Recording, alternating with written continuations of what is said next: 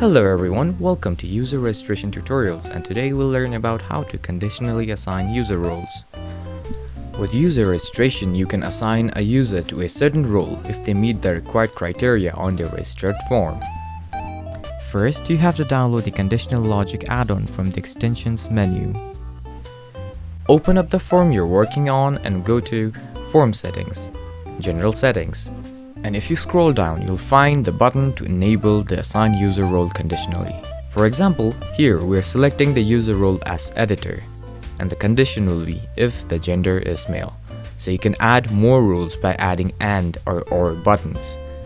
Also, you can use multiple conditions for assigning more user roles.